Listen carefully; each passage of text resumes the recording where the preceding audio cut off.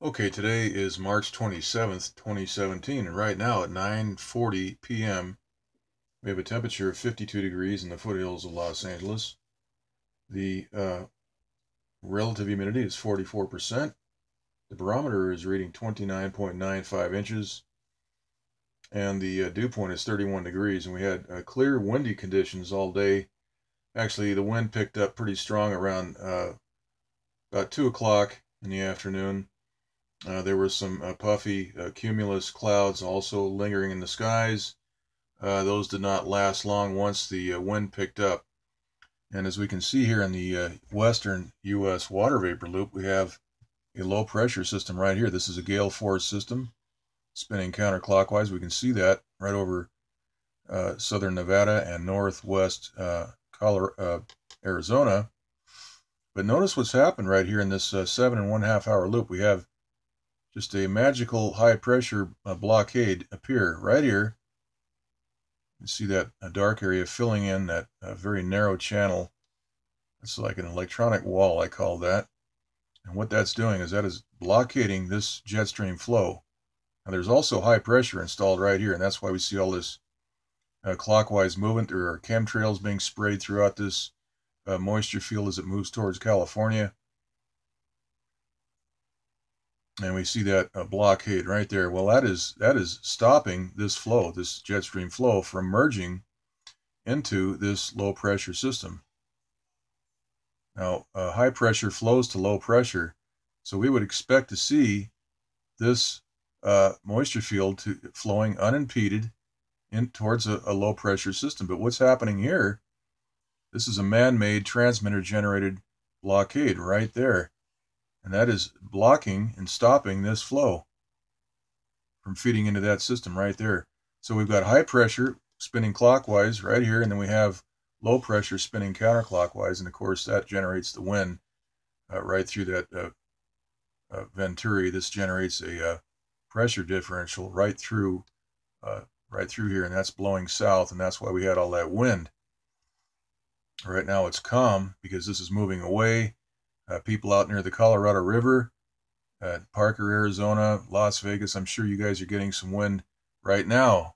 And right now it's about 9:45 p.m. in Los Angeles. So as this thing moves to the east, this high pressure will follow it. And of course, this blockade right here will follow the entire weather system as well to prevent this moisture from feeding that.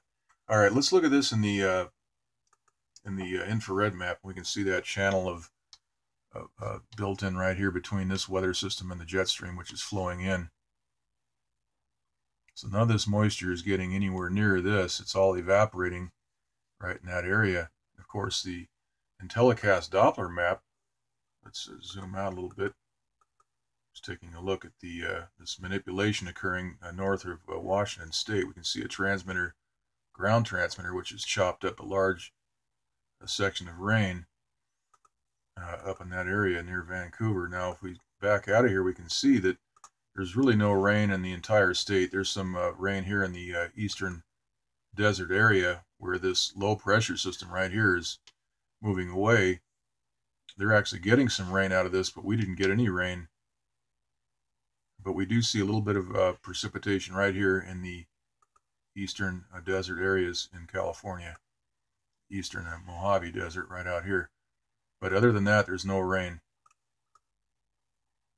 Okay, a little rain in Oregon near Portland. That's it. So let's take a look now at the northeast Pacific water vapor loop. We can see that area of high pressure blockading the jet stream. It's actually pushed the jet stream north. Here, the last video I did, we showed the jet stream moving right into California, and of course, they had to take drastic measures and actually blow apart. They superheated that jet stream as it moved right into California. We saw that on the last video. So what they've done now is they pushed the jet north, and we can still see that this is now moving into Oregon and diving down. If you look at the jet stream map right here, we can see that. We have the jet stream map right there, and we can see the flow pattern down through Oregon and diving down south through California. And of course, there's high pressure right on top of this area here, right adjacent to that low pressure, and that's where all that wind is coming. All right, so that's basically what's going on today. You can see a low pressure system spinning right up here. And we have some moisture out here moving towards Mexico. There's not a whole lot really to report. We're supposed to have much warmer weather tomorrow and Wednesday and throughout the week, up in the 80s.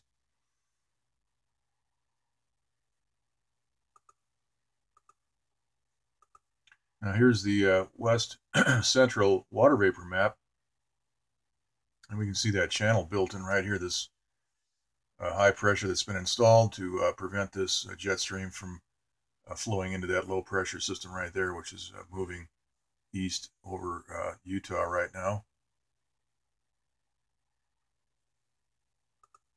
And this is the infrared map.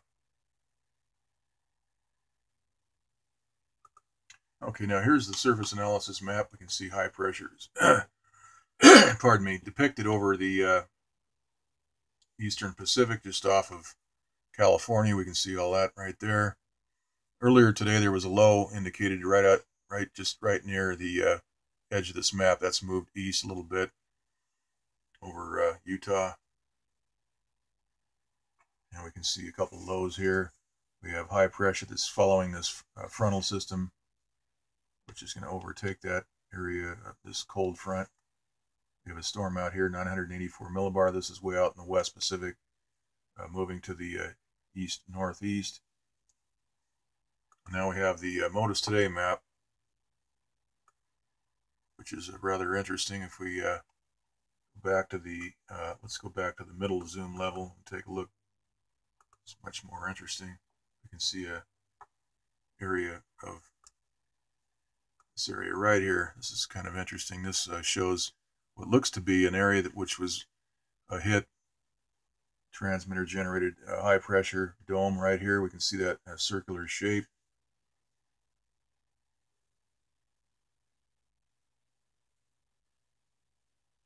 Okay, so there was not any chemtrail activity that I could spot today. Of course, I was indoors much of the time today.